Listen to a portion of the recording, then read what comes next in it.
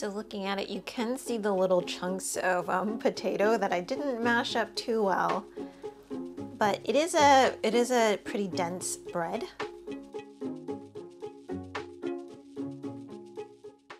Hi everyone! So with November being Native American Heritage Month, usually I take this month to explore different recipes from the different nations.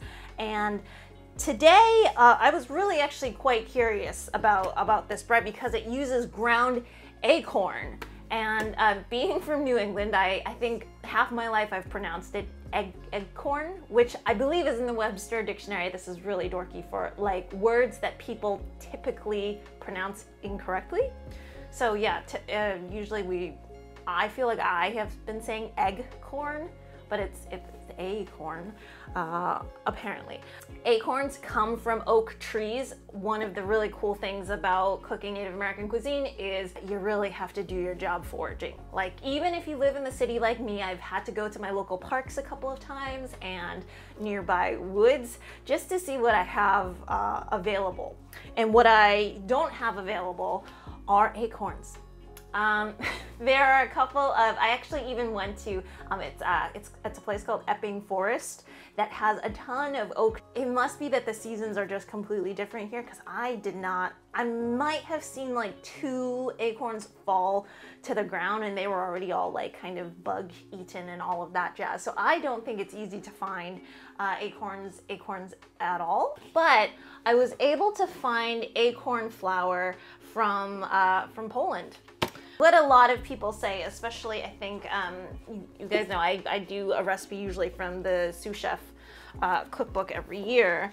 I'll put that link down below, but he says that it is acorn flour is a mix between, tastes like a cross between hazelnuts and sunflower seeds. So, yeah, I mean, I tasted a little bit of the flour. It's somewhat, it is a little bit nutty, but it's also kind of innocuous at the same time. So I don't know how I would describe it. I do think one of the really interesting things about cooking Native American cuisine is that it does force you to like look around your surroundings and to see what you have. And maybe like if you don't have, you know, acorn, and you do have sunflower seeds, or you do have like maybe like hazelnuts, like the UK has a ton of hazelnuts, then that is something that's really cool to do.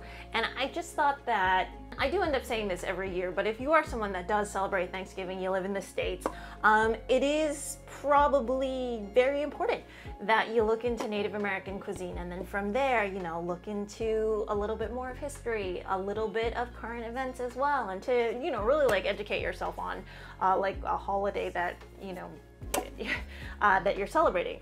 So yeah, so acorn bread, I'm gonna show you how to make it first, and then we'll test out a piece of this.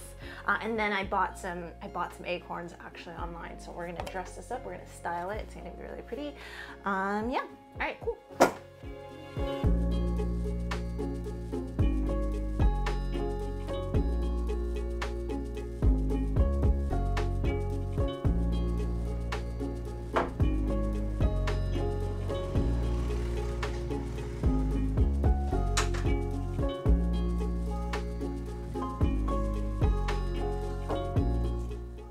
So I start off this bread with a little bit of preparation work. I'm just warming up the yeast first with just some warm water, nothing too harsh.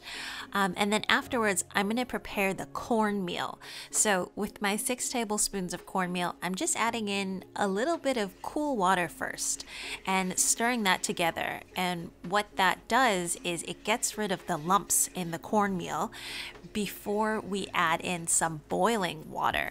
And what the boiling water does is it starts activating the starches in the cornmeal, and so the mixture starts becoming a little bit more of like a thickening agent as well as a binding agent.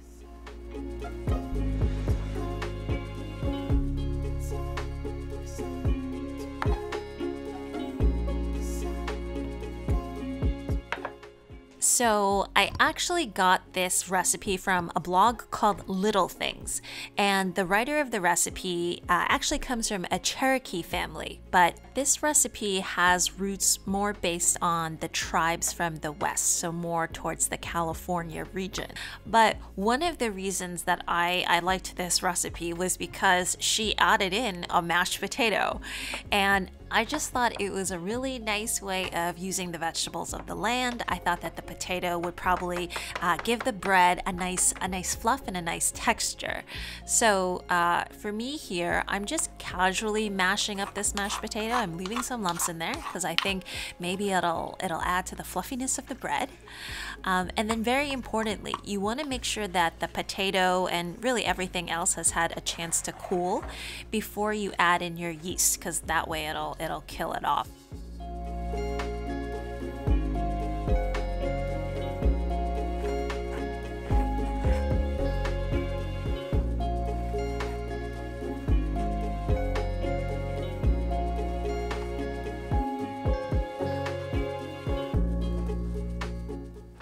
I think what you all will find out is that this dough behaves very much like a gluten-free dough. So you very much have to kind of like scrunch it up and compact it together in order to knead it. So what you're supposed to do, we're gonna put a cover on this and then let this dough rise in a warm place, let's say for about an hour, and then we'll put it into the mold, into the bread mold, let it rest again, and then we will bake it from there.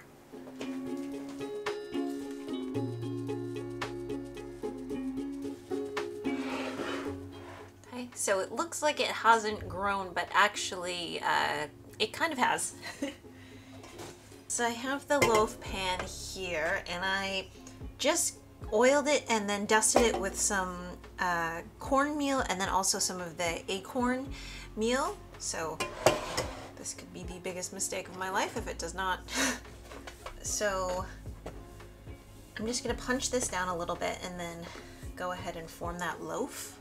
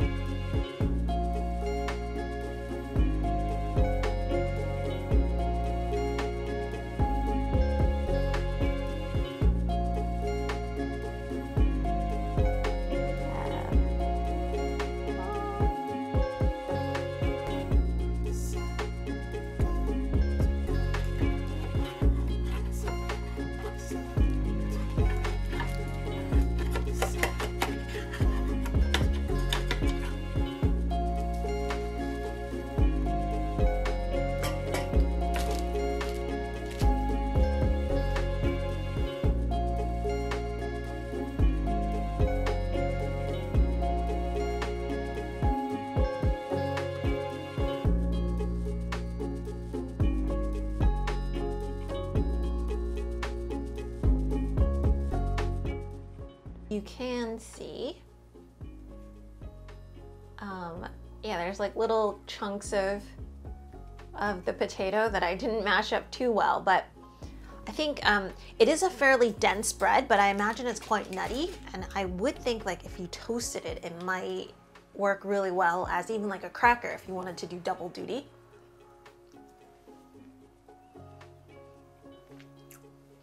Acorn does have an interesting flavor to it. It is a certain nuttiness, but it is not a strong nuttiness at all. So you can definitely taste this throughout.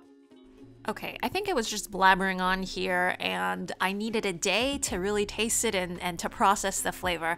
I think Acorn actually has like a slight pepperiness to it, like perhaps the sunflower seed comparison was true in that it was a very like neutral, kind of like basic, you know, like your typical like maybe like a nut or a seed flavor. It's not too strong, but I did realize that it almost had like an undertone of sourness, but then also like this pepperiness to it, and that was kind of just how the bread tasted like. So it was quite enjoyable. It was healthier tasting. It was one of those more dense kind of like rye breads. I'm sure most of you all have had that before. So I think it's a nice addition to, you know, whatever you might be having for the holidays. It's something different, and like I had mentioned earlier, if you don't have acorn flour, you could very much substitute for, you know, a nut or a seed, and then try out this recipe that way. Alright, so I hope you all enjoyed the acorn bread recipe. Stay tuned for more Native American recipes, obviously coming up this month. And yeah, I will see you all again next time. Alright, bye.